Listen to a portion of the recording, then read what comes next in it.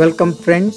The good news is ICF will restart production of Vande Bharat trains and will produce 44 train sets, each with 16 coaches in the next 3 years. The tender floated by ICF was opened on 10th July and there are 6 contenders including an Indo-China joint venture. Now let us see the bidders and their background for this tender to supply of 3-phase propulsion equipment with passenger and operator related peripheral items suitable for maximum service speed of 160 km per hour. This tender was floated on December 22nd last year by the Integral Coach Factory Chennai and was opened on Friday, the July 10th, 2020. There are 6 contenders for this tender, including an Indo-China joint venture, CRRC Pioneer Electric India Private Limited. Major international players like Bombardier, Alstom, Siemens, CAF, Talgo and Mitsubishi did not participate in the bids.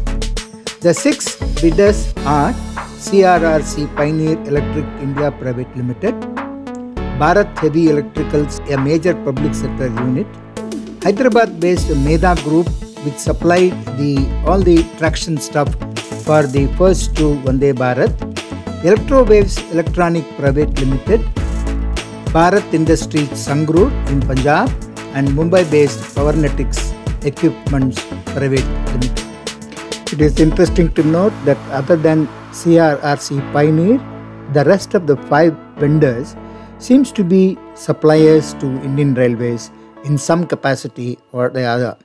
Now let us see in some detail about the capabilities of the bidders. CRRC Pioneer is a joint venture with CRRC Corporation of China. Headquartered in Beijing, CRRC Corporation Limited has 46 wholly owned and majority owned subsidiaries and over 180,000 employees. CRRC is the world's largest supplier of rail transit equipment, high-speed train set with most complete product line and leading technologies. It is the main business cover R&D, design and manufacture of train set. It is 266th on the Fortune 500 global list. BHEL needs no introduction. Navaratna PSU and its equipment contributes to about 60% of all power generation in India. It is transportation division is a major supplier of equipment to railways in the form of electric traction equipment, traction motors for electric and diesel electric locomotives manufactured at Chittaranjan Locomotives Work and diesel locomotive at Varanasi, DAMU train sets, traction transformers and hog transformers for WAP7 etc. It had designed and supplied the dual current electric loco WCAM2, WCAM3 for Central Railway and the Tiger Face livery WAG7 and now the WAG9 locomotives. Strong contender for this tender. Hyderabad-based Medha Servo Drives is privately owned company and is fully integrated supplier of traction, propulsion, rolling stock and signaling system for railways. It had supplied all the 3-phase traction and propulsion systems for the first 2 Vande Bharat or Train 18s and is currently supplying traction systems for the 3-phase EMUs and transformers of the AUX system to be used in WAP7. It is also a very strong contender. Electrowave Electronics Private Limited was founded in 1999 for the manufacture of standalone UPS system and domestic inverters at Paravanu in the state of Himachal Pradesh. It now manufactures power converters for railway industry, electrical panels, railway fans and LED lighting and rail applications. Small company and probably would have bid for specific items on which they have capability. Powernetics Equipment Private Limited from its inception in 1970 focused on the design of supply of high integrity power supply equipment to meet railway industry and need. The current products are rail power UPS systems, trackside battery chargers and static converters. It's a small company and would have again bid for specific item on which they have capabilities. Bharat Industries is a manufacturer of railway coach component like lower springs, brakes, etc. and is based out of Punjab. From the list of bidders, we have to see how the Ministry of Railways would handle the bid from the CRRC joint venture in line with the current development on China. BHEL and Medha stand out to be very strong contenders and certainly have demonstrated themselves with the Indian Railways.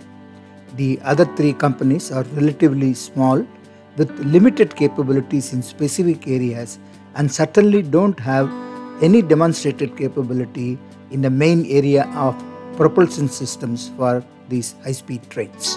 Regarding lack of participation from international majors, here is the logic or the reason. The tender floated by ICF is for supply of propulsion systems and other electric components and not for complete train sets. The major players make their money on complete products designed and manufactured by them. So, why would they want to encourage India or Make in India initiative if they are going to be just component suppliers? No logic in that. They would have loved a JV or a transfer of technology kind of arrangement rather than being a component supplier. That's the reason they didn't participate at all. Now coming to the cost of the tender, going by the cost of manufacturing of the first 18 train set, which was launched last year at an expense of nearly 100 crore, out of which actually rupees 35 crore was for the propulsion system alone. So the present tender for 44 such kits of propulsion system and other accessories would be worth 1,500 crores in all, which is about 200 million US dollars. Now coming to the question of who will get the tender and what could be the criteria. Just a thought, it is quite possible that both BHEL and Medha would be shortlisted and the order split between the two, with the rest of the three bidders supplying some items like lighting, air conditioning, battery backup, wheel brakes, etc. to the actual manufacturers.